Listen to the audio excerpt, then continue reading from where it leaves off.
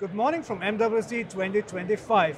I'm here together with Jean-Philippe Fournier, CEO of Spectronite. Hello, Jean-Philippe. Nice to meet you. Hi, Akim. Nice to meet you too.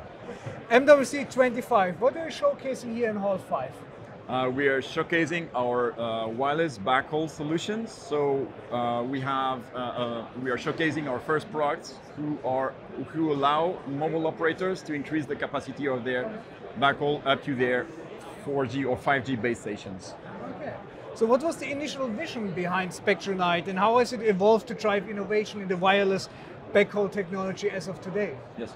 So when operators transition from 4G to 5G, very often the bottleneck in deployment is the capacity of the backhaul, right? Okay. Fiber is a great way to drive capacity down to the last mile, but there are plenty of geographies and plenty of use cases where there's no fiber at all, and there will not be for a very, very long time. Especially rural areas. Rural areas, very remote areas as well. So wireless backhaul is here to stay, but the capacity of traditional backhaul is not sufficient. So really the vision was drive wireless backhaul up to 5G speeds.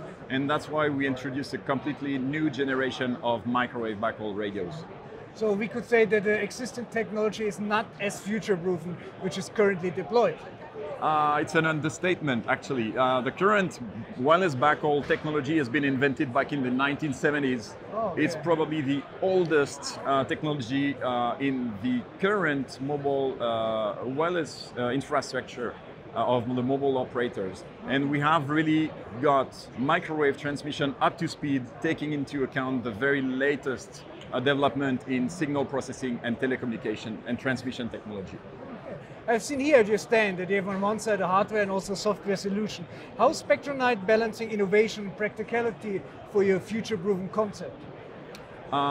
Basically, we are bringing a new generation to the market, which means we had to start all over again on the hardware. Yeah. And then being able to build a completely new hardware architecture that could support our very high-speed transmission technology. So therefore, we had to completely revise what is being done today by our industry competitors and start all over again from a fresh ground and to define this a new architecture of hardware and run a very high-speed real-time software, embedded software. So you actually had to reinvent the hardware, we could say? Yes, it's a different structure of hardware, a different way of doing it, different filtering, completely changing the mix between hardware and software. Traditional products today in the market are probably 80+% composed of hardware. I mean, really the logic of the product is in hardware. Okay. In our case, we've transitioned to a more, let's say, generic or hardware platform that's capable of running our software, and we empower the capabilities of the product through our software. So the software is a crucial stack of your solution? It is crucial. It is very advanced. We have implemented even transmission technologies that are newer and more recent than what has been implemented for the 5G base stations. So really we are up to the state of the art with transmission technologies in these products. Okay, interesting. So how does Spectronite anticipate and adapt for future environmental regulations, especially in the network tech area?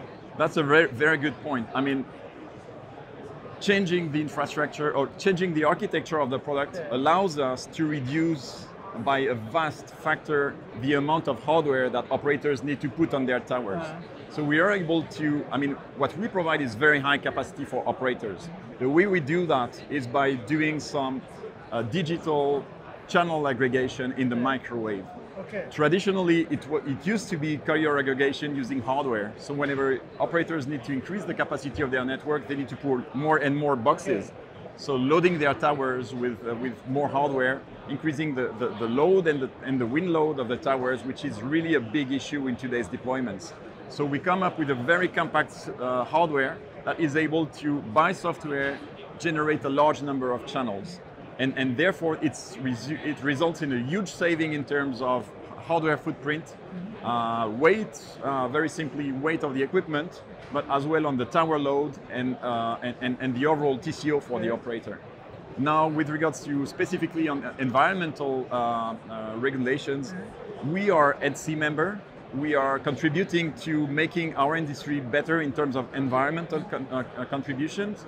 And what we have developed in our product is something we're pushing in standardization as well, to help our competitors to move towards the same direction into being more efficient with lower resources. So it's also, let's say, built to make an impact for the industry. It is. I mean, making impact for the industry and making impact for the environment, and for really help operators get more capacity with lower TCO. So your technology achieves 98 spectrum utilization and delivers 20 times capacity boost. I'm very curious. Tell me more about that.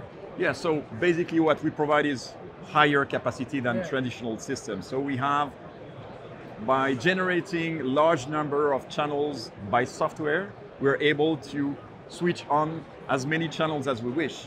So we have, in the radio we are showcasing at the show today, we're able to generate up to 32 channels at once with a single full outdoor unit, which is a revolution in microwave today. Doing that, we increase the capacity, but the best part is also that within each channel, we are way more efficient than traditional microwave solutions. We have the capability with our new transmission waveform to use up to 98% of the channel, whereas our competitors stop with between 80 and 90% of the channel is used and the rest is lost. So this is really improving the efficiency and the overall capacity. Out of curiosity, what would you say is the reason that this technology has not been invented yet before? That's a very good point. I think up to 4G, there was really no need for a very high capacity microwave. I mean, what we are talking, the speeds we're talking about here is 1, 2, 3, 4, 5, close to getting up to 10 gigabits, which is really a breakthrough in terms of capacity for the traditional microwave bands. I think the reason is mostly there's been a choice from all the vendors community to move towards very high frequencies, 18 gigahertz, 80 gigahertz, E-band radios. They provide 10 gigabit of traffic, but then the length of the hops is very much reduced. So E-band is a very good solution, but practically for operators trying to upgrade their networks over large regions, it's super difficult to use E-bands. The hops are way too short. So we were really looking for a solution to tackle the toughest part, which is the long distance, very high capacity. So it's more about the next level of connectivity. Exactly. Okay, all right, interesting. So we talked earlier about AI-powered network optimization and backhaul virtualization are essential and powerful tools. So how does Spectronite use this kind of innovations to seamlessly integrate them? Actually, as I told you, we have a large part of the value of our proposition is in the software, right? So we are able to drive by software the channels that operators are going to transmit in. It means that we can program the radio to switch on, switch off arbitrarily the channels. So we are basically, by software, controlling the spectrum. So it's a real breakthrough in the way we virtualize the spectrum management for operators. And we really give operators and we empower them to have a complete virtualized spectrum management. It's something that has come up in the base station business. We're pushing that in the microwave backhaul as well. And we believe microwave backhaul today is the last part of the mobile operators RAN that needs really to be virtualized, and I think we're bringing that to the table. Okay, very interesting. So what inspired Spectronite's digital carrier aggregation and software-defined architecture, and how do you redefine this network performance? So the inspiration behind that was really a few years ago. I was in the microwave business already in previous companies, and I realized that there was one way to increase the capacity, which was channel aggregation. And when I was trying to understand the hardware way to do that, the way that our competitors are doing it still today, I thought it was super non-optimal. I mean, it's an amount of hardware that's really super high that operators have to put on top of their towers, with bringing a lot of additional costs, like rental towers. I mean, rental costs on the towers, power consumption is exploding. So really, we were looking at a way to get the capacity without the hardware hurdle. And really transitioning to a software model helped us do that. And really, we replicate in software exactly what an operator would get with their very heavy branching units and all their outdoor units on top of towers. So is it easy to integrate the solution in the existing setup? I think it has never been that easy. I mean, you have just like one single full outdoor unit, plug that to the antenna, and there you go. You are able to program the software, the spectrum you want to use, and be able to have a 10x, 20x increase in your capacity from day one. Crazy. Super easy. So exciting times for you ahead. Oh yeah. I mean, we have very good traction from some of the leading telecommunication groups. I mean, which is for a startup company a very good starting, and I think we're getting there. Oh, perfect. Thanks for your time. It was a pleasure. Thank you, Hakim. Pleasure too. That was TechAfrica News from MWC 2025. You can find more on techafricanews.com.